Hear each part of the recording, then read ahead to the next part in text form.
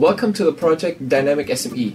In this presentation, Paula Dinamica will illustrate the knowledge management tool Competence Matrix to the entrepreneur Victor. Hey Paula, how are you? Hi Victor, good, and you? More or less. Well, I'm seeing problems regarding the lack of training in some of my employees. On the level they are operating, my employees are supposed to have certain skills in order to do their activities efficiently. However, I have come to know that some are lacking of these skills. What can you offer or recommend me to do? Have you heard of the Competence Matrix?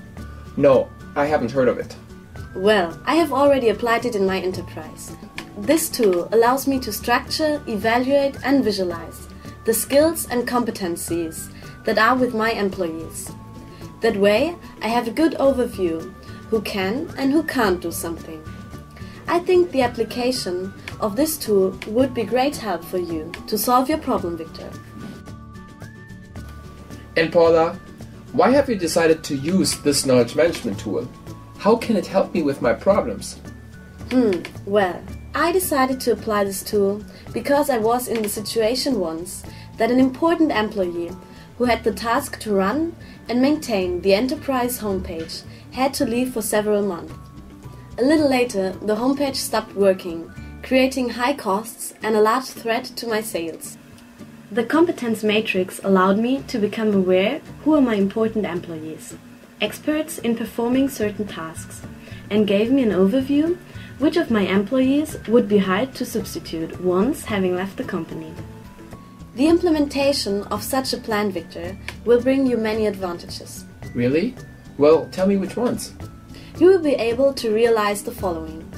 The Competence Matrix will show you the skills and competences that are missing in your company, or the skills that are not very well distributed currently. It will furthermore allow you to evaluate and determine the needs of training among your employees. If you are able to increase the distribution of skills among your employees, your enterprise will become more flexible. And if you are looking for new personnel, the Competence Matrix will help you to define a profile of skills for new potential employees. Very interesting, Paula. But how can I build such a competence matrix? It is actually really easy. It only requires a few steps. Identify the competencies among your employees and put these competencies into a matrix. Well, can you explain the competence matrix a little more in detail for me, Paula? Of course, Victor. In the first step, try to identify the competencies that your employees apply on a daily basis. I choose to do so through brainstorming on a blackboard. Then you can group certain competencies into categories, such as, for example, manufacturing process technology, language, design, and social skills. Then put the names of your employees into the rows and competencies into the columns. In the following step, Victor, each employee will then evaluate his capacity to which he can fulfill certain competencies. My employees are classifying themselves by putting 3 pluses if they have a very good capacity in performing these tasks, 2 pluses if they can perform a task independently, and 1 plus if they are still learning how to apply this task.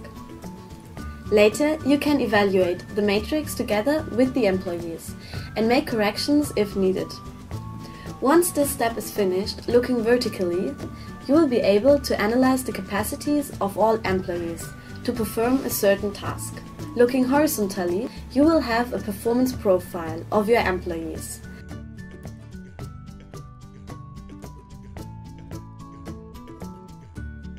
Wow, this tool is indeed quite easy to use. Well, since you have been applying this tool in your enterprise for quite some time now, what are key aspects to keep in mind? What do you think is important to keep in mind when implementing a competence matrix? One key element is that you should avoid gaps in knowledge.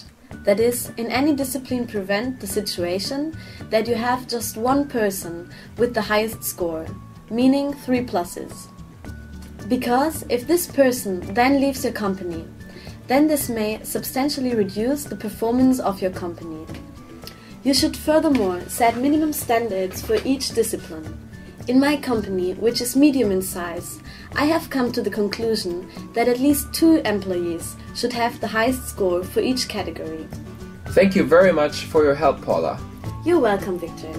And if you need more information, I have some interesting links here for you. Or you may also access the information on the homepage of Dynamic SME, which also helped me to implement the knowledge management tool.